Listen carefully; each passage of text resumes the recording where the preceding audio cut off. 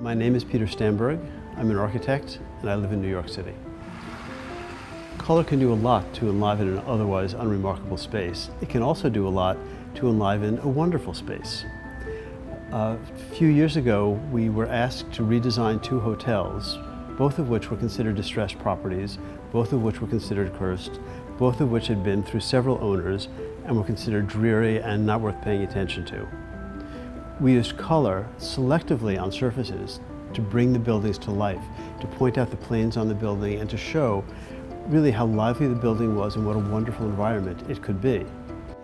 We choose paint colors differently for different projects. The most frequent method is by referring to a painting. And the artist whose work we refer to most is Henri. So often for projects, we'll look at a Matisse painting and we'll pull the colors from that. In the case of the hotels, we decided to take the colors from nature and from the environment that the hotels were in.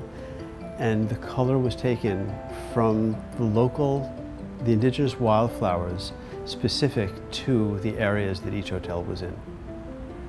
We've designed a lot of homes for art collectors. We've also designed galleries and done museum spaces. And the general theory of art collectors is that if you have art to show, particularly if it's varied art, you must hang it on white walls. Museums now are mostly white-walled museums. Galleries are mostly white-walled.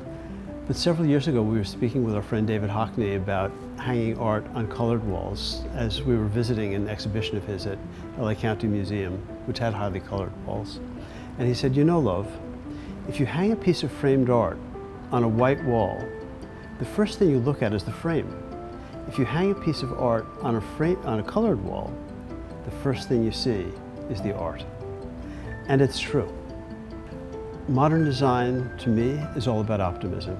It's all about the future having the possibility to be better than the past.